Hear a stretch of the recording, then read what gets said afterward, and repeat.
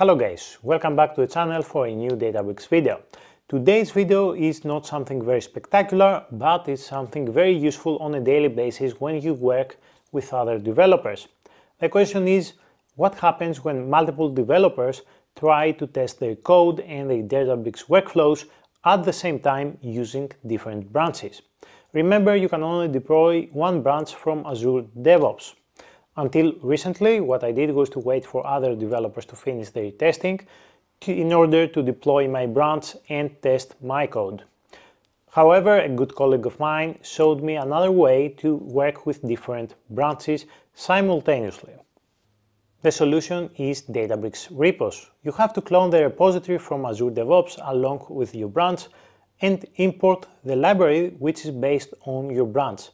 Then on your Databricks workflows, you have to change your notebooks to point to the notebooks that you have in the repository that you have imported, cloned from Azure DevOps, which is based on your branch, along with the equivalent library, of course.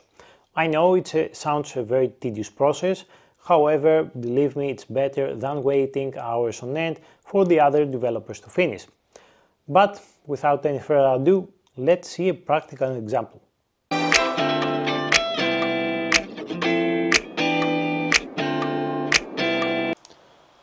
Okay guys, so here we are on Azure DevOps. We have our repo, and here, as you can see, we are on the master branch. We have a Databricks asset bundle, and we are going to deploy a workflow. Now this workflow will point to this notebook here, which is this one, and here, as you can see, we have a print statement which says this is bronze. Here we are on the master branch, right? And here on our job, the name of this workflow would be demo_pipeline. And here we have our Azure DevOps configuration. So let's say we deploy this master branch. Let's create a DevOps pipeline. Let's do that. So here, yep. And then we run this pipeline, and we're going to deploy a typical workflow via the Databricks asset bundle. But we are going to deploy the master branch, right? And it's good to deploy the master branch so one person can test the changes.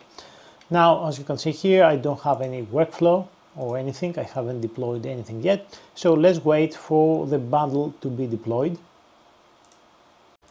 Okay, so the workflow has been deployed. As you can see here, the pipeline, the Azure DevOps pipeline ran fine, and here we have our workflow, which is based on the master branch.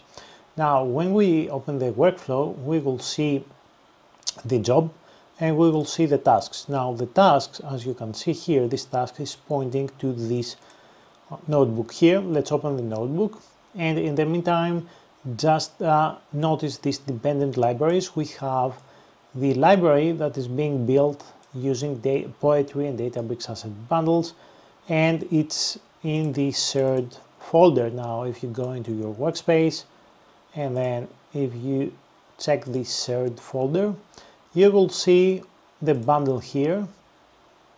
If we open the bundle, let's open it, and here we have the files. Now inside the files you will see we have the dist folder, and here we have the library that we install on our workflow.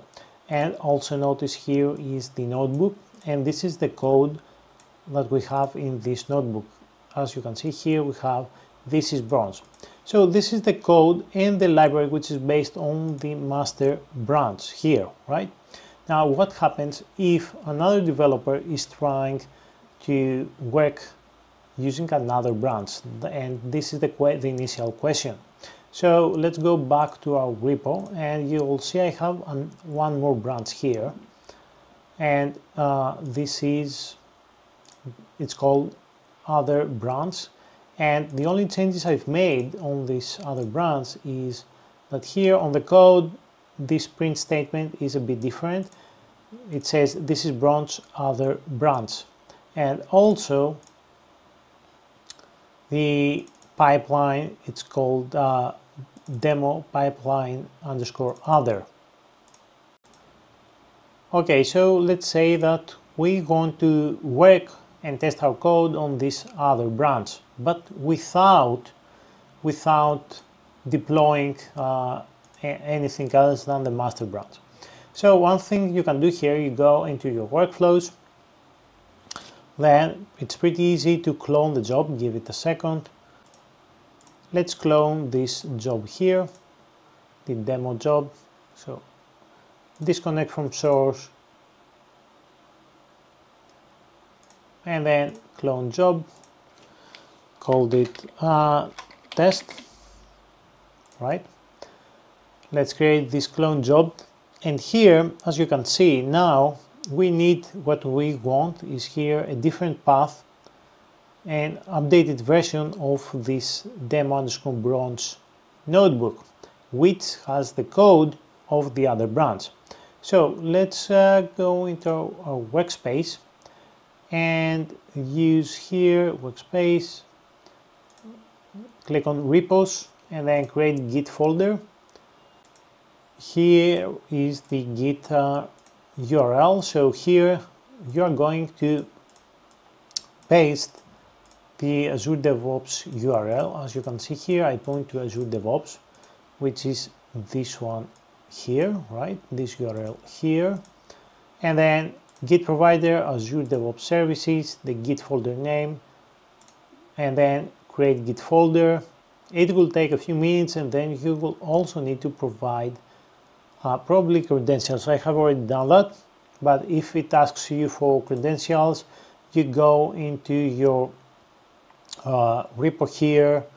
Let's go into the repo and then clone and then generate git credentials, and then use this password in order to access Azure DevOps. So I have already done that. So if we go into our workspace, you could see that I cloned the repo, but here now it's in the master branch, but here I can change the branches. So let's select the other branch, right? Okay, perfect. Now we have the repo, which is based on the other branch. The code is based on the other branch. And what we have to do here now, back to our cloned workflow.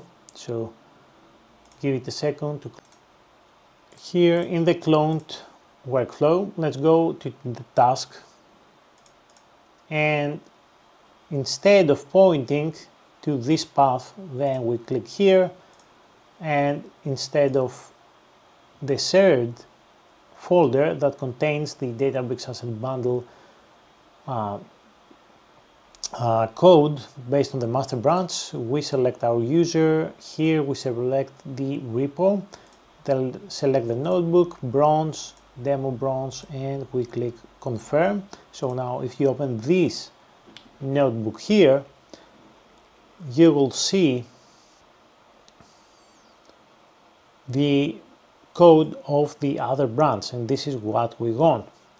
Now, one last step here, as you can see, the dependent library is based on the Databricks Asset Bundle library, but we have to change that.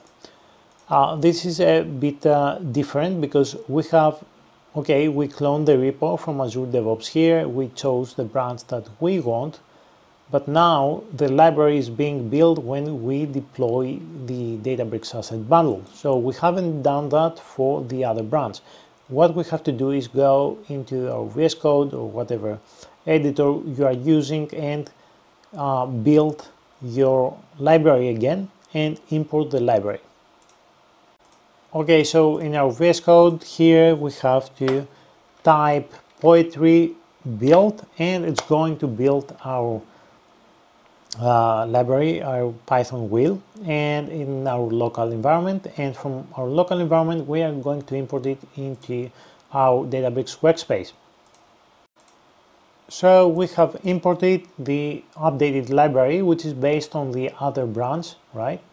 And here let's go back to our cloned job here and click on add again, remove the library, and then install the library that we have in our workspace, which is based on the other branch, and then you can save the task and then run it based on the other branch.